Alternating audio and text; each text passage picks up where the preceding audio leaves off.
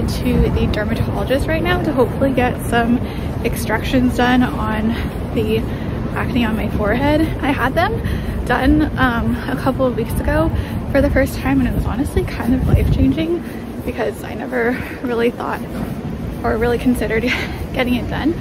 So the dermatologist told me that I could come back and it would help speed up the clearing up process of my forehead. I've been using a retinoid lately. So yeah, I will see you when I'm out.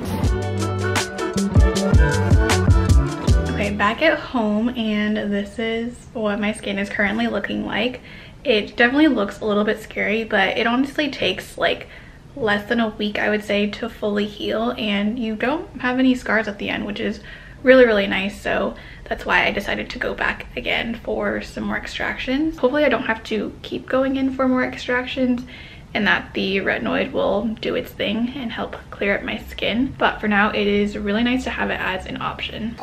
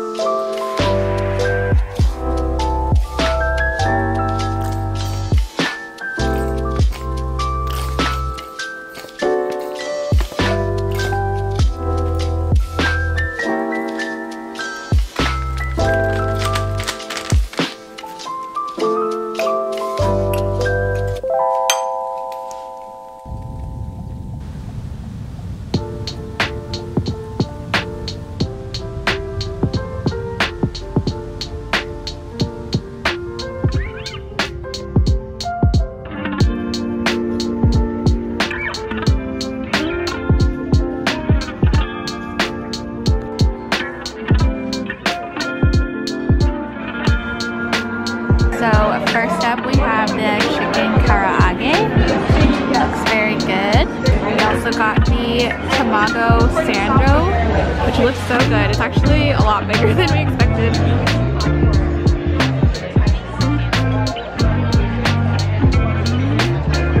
Life of a food blogger.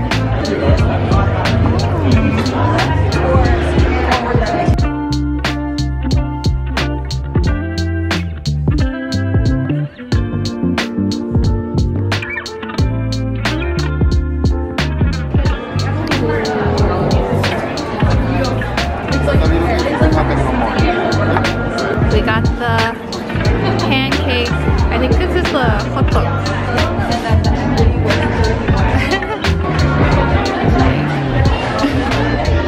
Oh, looks good. So many good trench coats at Beacon's Closet, but they're just way too long for me.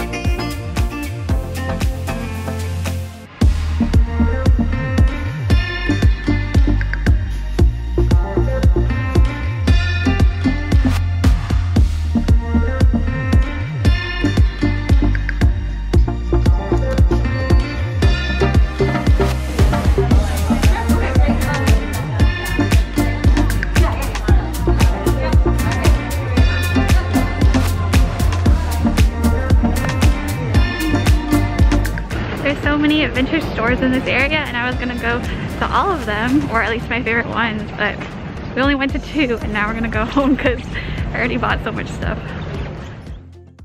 So spring is almost here. I can definitely feel it.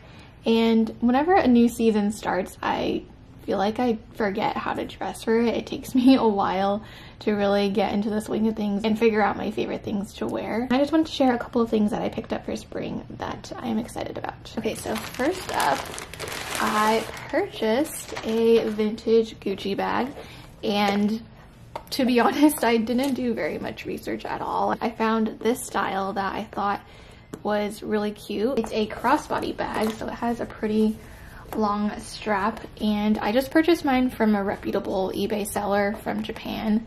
The condition is not the best. There's definitely some like tarnishing. It's still in really great shape, and I think I can clean up the metal bits. For whatever reason, I've just always been really drawn to this particular like Gucci monogram style bag, and I really like the neutral colors, the fact that it has a little bit of color here, and I just wanted to find another really practical crossbody bag that I could wear every day. I also decided to get this style because I feel like the shape would actually look really cute as a shoulder bag as well. So what I think I'm gonna do is just add another hole and be able to wear it as a shoulder bag, and I think it'll be super cute. Next up, I picked up 2 things from Jerk Avenue. I own 4 items from Jerk Avenue now, and I've tried 4 items from them, so I've kept and I absolutely love each and every one of these pieces. This is definitely one of my favorite brands, and I really hope that I can find more brands like this where I can just go to them all the time, because I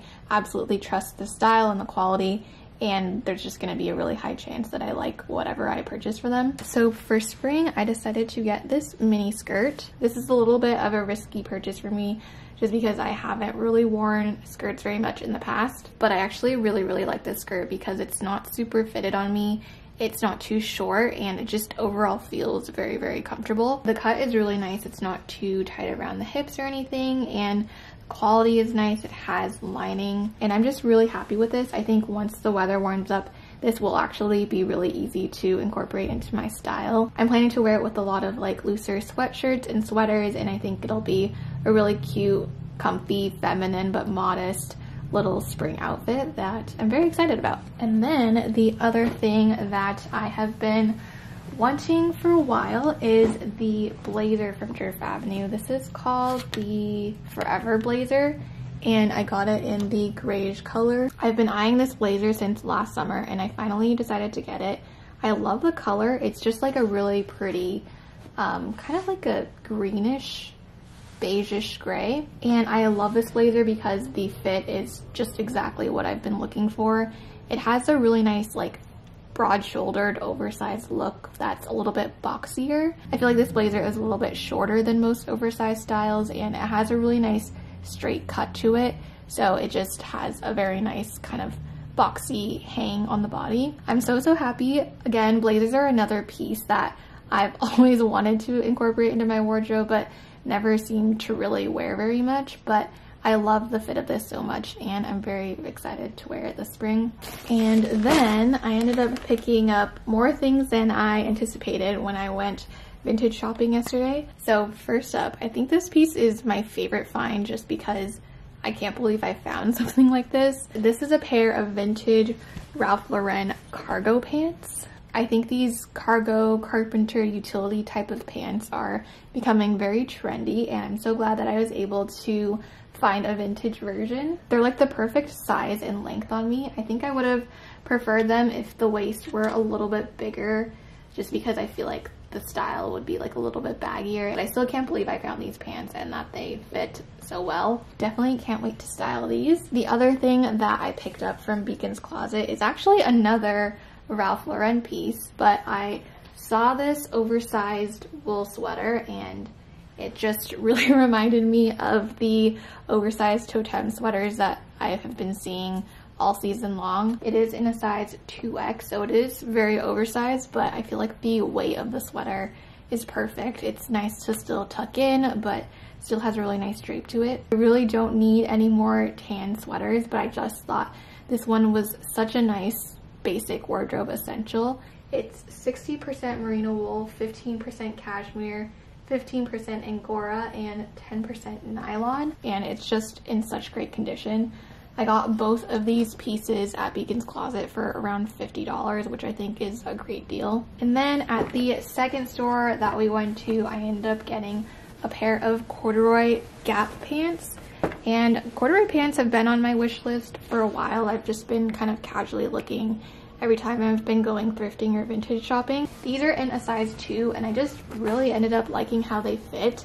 They're just, again, like the other pair of pants, a teeny bit smaller than I think I would like, but I just loved the way that they looked, and I love this color. It's kind of like a grayish taupey brown, and I've been really into more like neutral, even cool toned colors lately. I love that it's still a very neutral color, but it just is something a little bit different. And then the last thing that I ended up picking up from Seven Wonders Collective, which is the second store, was this green cardigan. I just thought this was so cute and like just the right amount of funky and different, and not something that you would find anywhere else. This place was a little bit more expensive. This cardigan was $68, but they have a limited amount of stuff in the store. It's not like Beacon's Closet where you have to look through racks and racks of things, and everything is just really cool and curated. So I decided to get this. I think I can still style it a lot of different ways. I think it looks pretty cute with the corduroy pants like this,